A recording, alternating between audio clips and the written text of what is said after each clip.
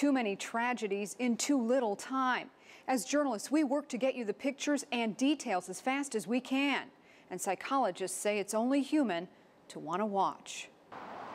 We live our lives on the move, spending time at home, at work, or school. Most of us are so comfortable in our surroundings, we don't even think about what we'd do if someone began shooting.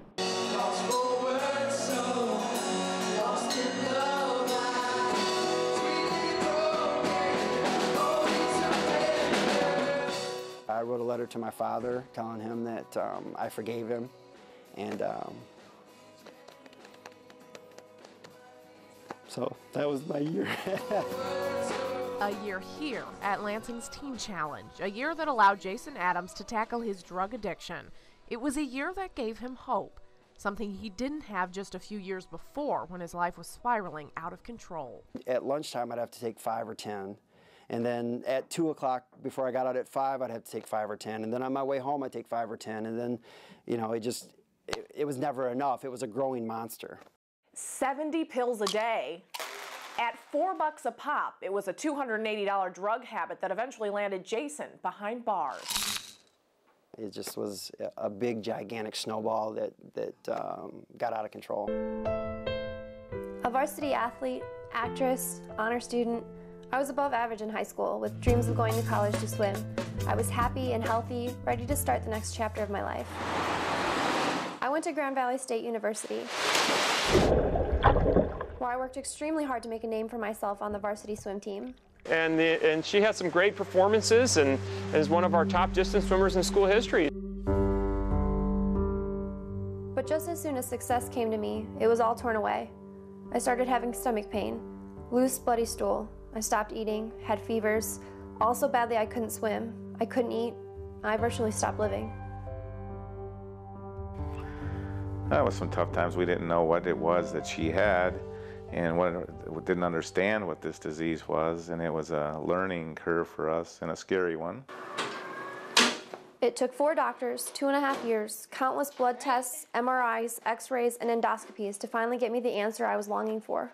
Amy had a pretty typical story of ulcerative colitis, but over time things started to change. Here are the hikes. Fishing licenses from $7 to $10, that will generate $11.3 million.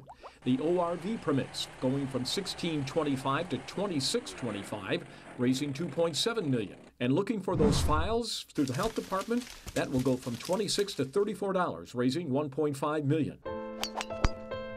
Well, golfing kind of, it helps that release of the stress. It gets my mind off of things. Is that tough? Is that tough to take your mind off of everything you're dealing with and everything you're going through? Pretty much, because my mind's not just on the things that I'm going through, but what my family's going through, my daughter's going through, you know, what's going through their heads constantly. One constant he's been sure of, their love and their understanding of his decision, both in terms of the course he took with cancer and his desire to be on this course. Late at night, I turned to Google, looking for insight and confidence to have a pair of surgeries that became a when, not an if. Everything else hadn't worked up till that point. I wondered what was so certain this would. And Amy was still deliberating things. She was getting sicker.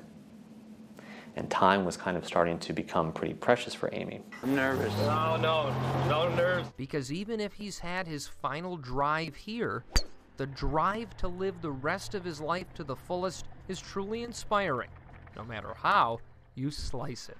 There you go, nice shot. And since he's been given a second chance, Jason's now helping others fight for the same, trying to end a dangerous addiction before